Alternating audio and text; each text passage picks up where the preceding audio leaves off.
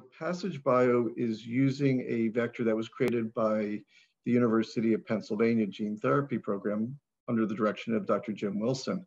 It's an AAV HU68 vector that has particular tropism for the organs that are affected in GM1. Passage Bio has taken the approach of using an ICM delivery. There are several advantages for an ICM approach. The first one is it allows transduction of the brain much more efficiently than treatments that have to cross the blood-brain barrier. As a result, we can use much lower doses of the vector compared to other modes of delivering gene therapy, and that reduces the risk of toxicity. There are some other advantages of the ICM approach.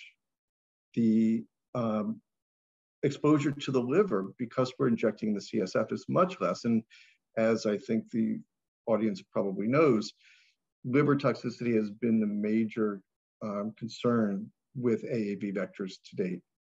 Another advantage is that with the ICM approach, we can give the gene therapy in the setting of neutralizing antibodies. This has limited gene therapy trials to date.